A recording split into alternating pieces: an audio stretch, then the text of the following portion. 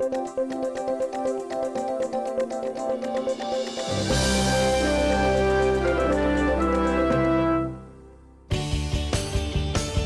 team of observers from the Virginia Aquarium and Marine Science Center take off from Norfolk International Airport, flying over Virginia's nearshore and offshore waters that are part of the Navy's Virginia Capes operating area.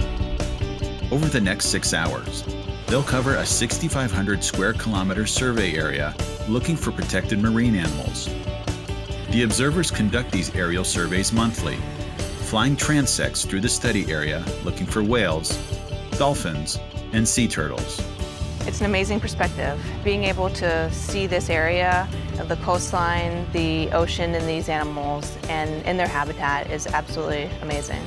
The project is funded by the United States Navy in an effort to develop baseline population data for protected species in the Virginia Capes operating area.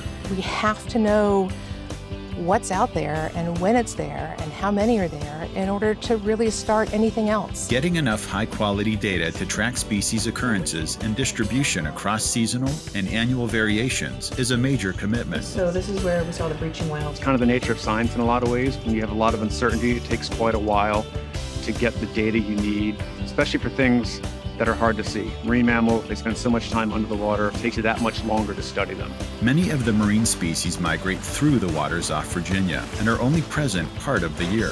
One of the important parts about these surveys is being able to try to catch some of the seasonal movements of animals, especially critically endangered ones like the right whale. Tracking animal movements reliably means good survey design and observing along consistent flight patterns. This shows our survey area right off of the mouth of the Chesapeake Bay. We have 14 transect lines that run east to west. When an animal is sighted, the team breaks the flight track, circling over the animal to collect sighting data and photos. For humpback whales, the photos become an important part of a database, allowing researchers to identify individual whales using unique markings and color patterns, similar to a fingerprint. By comparing sighted whales with the photo database, whales can be tracked in the area over months, or even from year to year. These are our humpback whale sightings from January 2016 through December 2017. And this was that animal breaching right off of Cape Henry. Sighting data includes not just the various species of whales, dolphins, and sea turtles off the Virginia coast, but the presence of commercial and naval ships as well. These are waters that naval vessels transit through as they're moving to offshore training areas, and also quite a bit of training takes place in this area. Survey data illustrates just how much activity, including both marine animals and vessel traffic, moves through the ocean waters leading to and from Norfolk.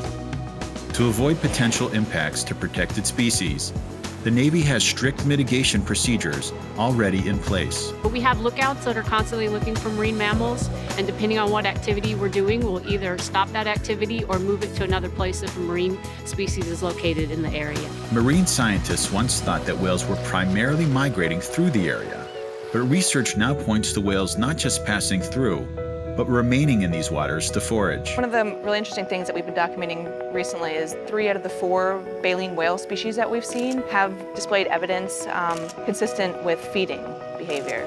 We've noticed in the winters when it's much cooler, we see very few whales, and we think that's because there's very little bait in the area. But when it's warmer, above 40 degrees, there's a lot of bait in the area, a lot of birds, and a lot of whales. By comparing this sighting data with water temperatures and other environmental variables, the team gains a better understanding of when, where, and why these species are here. If we collect enough data, it would be great to be able to predict when and where we might see these animals, and that would really be an important step to be able to take. Data from this project and other Navy marine species monitoring projects throughout the Atlantic and Pacific are shared with the scientific community and the general public. We stress peer-reviewed publications and getting all the data out to the public and making it available. We've got a website that all the projects are on. Folks can go in and download the data, look at our reports and things like that. It's part of the Navy's ongoing effort to develop a better understanding of how to avoid potential impacts to the environment. You can put bounds on when the majority of them come through. That gives us a better idea of how we can do our environmental planning, hopefully to minimize impact. The more we can learn about them and the more we can understand and predict their behavior, the better stewards we can be for protecting these animals in the future.